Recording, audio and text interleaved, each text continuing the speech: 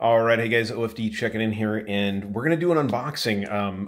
I'm not going to do a full review of this watch. I will eventually get one up, but I wanted to do an unboxing because I hate opening a box and all of a sudden showing you guys 3 weeks later that I got a new watch in. So this is the unboxing, and I really picked this watch up based on you guys.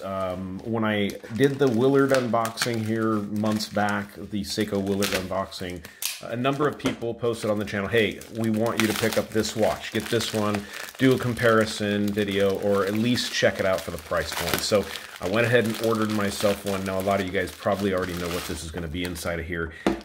But, you know, interesting. And I got to be honest with you guys, I don't own the Willard anymore. I actually sold to a local friend. But I talked to him today, and he will loan the watch back to me if we actually want to do a side-by-side comparison of the two watches. So let's go ahead and check it out, open up the box. So again, I have not seen this one, don't really know much about them.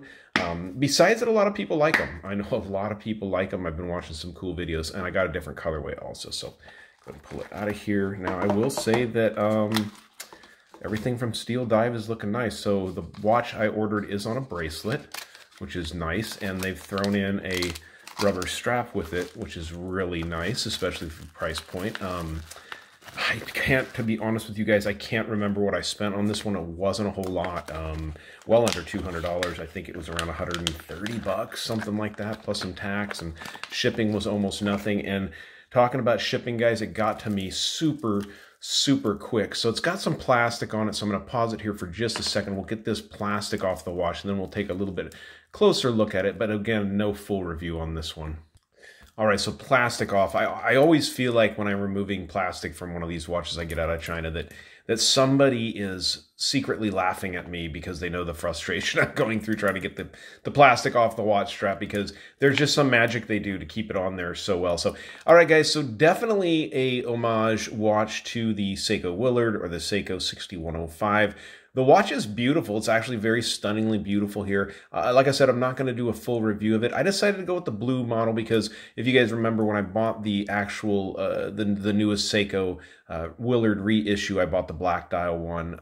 They are offering a blue one now, and I didn't go over and buy one of those, but I thought if I'm going to do the Steel Dive, why not do the Steel Dive in blue? So I'll play with this watch for a week or so, guys, and then we'll give it a full review. I'll kind of check out the timing and whatnot. But, you know, overall, a nice watch. I can tell you right off the bat, having owned the newest rendition of the Seiko, this doesn't feel as high quality with the bracelet and whatnot. It feels good. It feels, especially for the price point of like $120 to $150. I mean, this feels really nice, but it doesn't, it's not that, it just doesn't feel like that same Seiko quality, at least in the bracelet. The watch head really can't tell, but we'll get into more of that in the review. So guys, just a real quick unboxing of the Steel Dive here. You guys can see how it comes packaged. And talking about the speediness of delivery, this watch, I ordered it, gosh, I think it was like a week ago, and it got to me from China in a week. You know, even with pandemic and everything else going on, watches are still getting delivered out there. So I'll leave links down below if you guys are interested in picking one of these up. But stay tuned because, like I said, I will be releasing a full review video very soon. So thanks for turning me on to this one, guys. If you like this quick unboxing video, give me a thumbs up down there at the bottom.